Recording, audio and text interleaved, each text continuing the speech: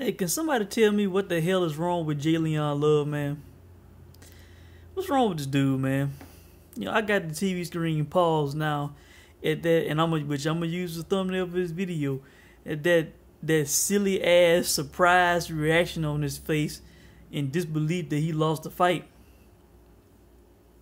You know, this fight was so one-sided, man. I was not watching it live. I had it paused for a while, and it's still not even on live TV. But I mean, it was so one-sided. I was judging the fight. Let's see, what round did I get to?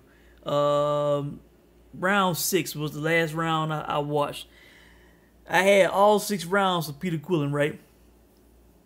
I'm looking at how Jalen Love fighting, how he's on the back foot, how he doesn't like feeling Kid Chocolate's punch, and I'm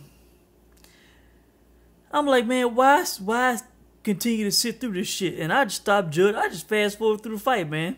I fast forward. I was looking to see if anybody got knocked down or anything, and went straight to the end of the fight, man, and to the scorecards, unanimous decision for Kid Chocolate. I think one judge had him winning 9-1. The other two had him winning 8-2.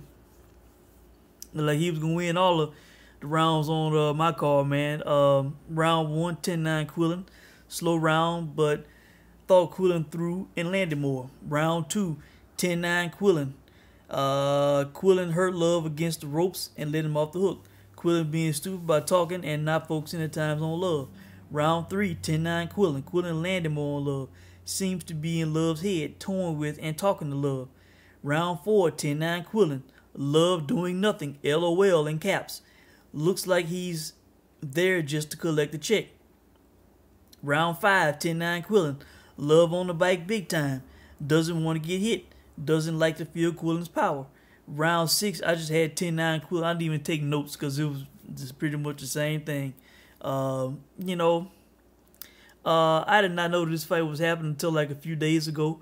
I saw it pop on the board, and I wanted to hop on that shit as soon as I could, man. I think when I first saw it, I think when the odds first opened, I think Quillin was on like a -160 favorite, man.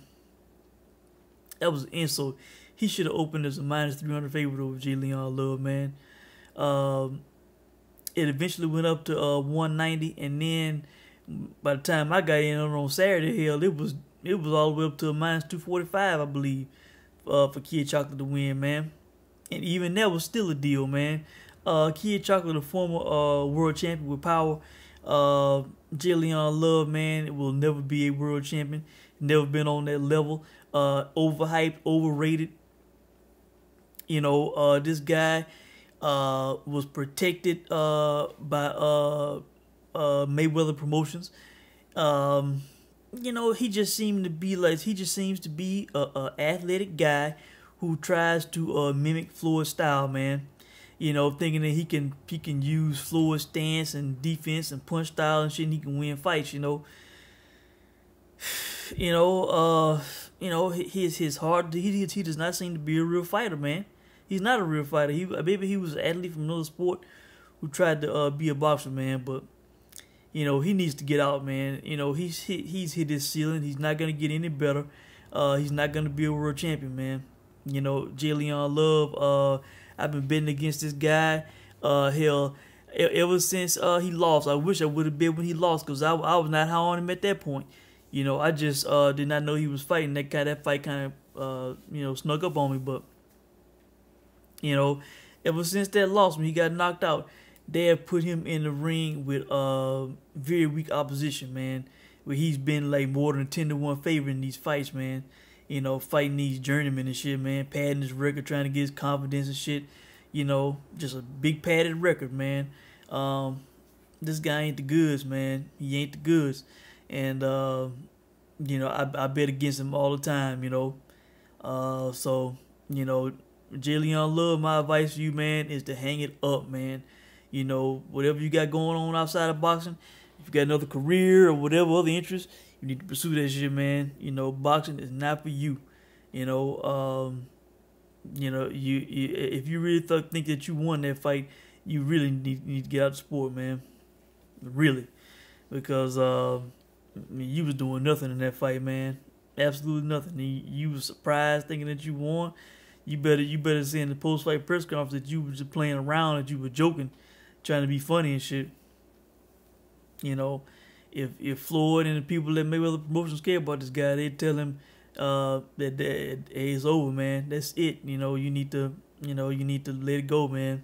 Do something else. So, I think that's it, guys. And if he fights again, I will keep betting against him, man. Even if he fights a journeyman, you know, even if he fights a guy with a bunch of losses, I'll bet against his ass, man. With high odds in his favor, I'll take that big underdog, man. In case he loses, which he could. So, and as far as Peter Quillin goes, look, he at times he seemed to be a bit stuck in the mud in this fight. A bit hesitant, not that accurate, not letting his hands go as much as he should have, and having that back and forth with Floyd, man, that shit was getting on my nerves, man. He ended up getting caught with some shit doing that, He should have made it a goal to put this guy away, man. Of course he looked at Jay Leon Love as a tune-up. That's why he took this fight, man. He knew what this guy was, and but he should have made it a point to get this guy out of there, man. Jay Leon Love would feel the power, and he was on his bike, man. He should have hunted this guy down, stalked this guy, and got him out of there, man. So I think Peter Quillin needs at least 2 more tune-up fights before he fights somebody serious, as in like a top 5 guy. At best, he needs to fight somebody in the lower top 10.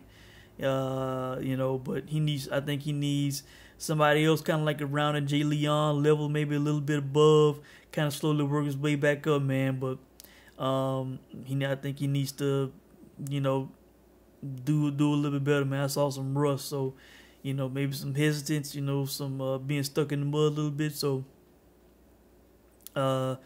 yeah, he needs to get some tune-ups, man. So that's it, guys. Easy money, and I will be watching. Forget the Devin Alexander Andre Berto fight. I don't give a damn about that fight. I will be watching UFC and HBO boxing here coming up. So that's it, guys. And hopefully, unless I fall asleep or some shit, I will be back to talk about those. So hope you guys are doing well. Enjoy the fights, and I will check in with y'all soon, man. Thanks for watching.